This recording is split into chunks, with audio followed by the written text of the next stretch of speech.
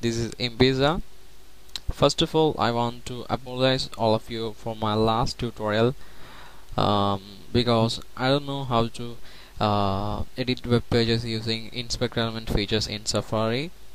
So one of my IRC friend nicknamed Baha, who helped me with this, I want to thanks him for sharing his knowledge. By default, Safari settings will be disable these features.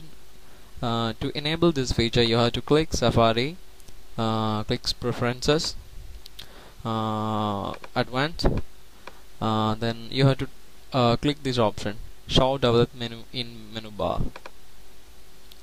Then you can notice that a option called Develop has appear in this menu bar. You have to click on Menu Bar, show inspect elements, show web inspector, then you have to press command key and F to find a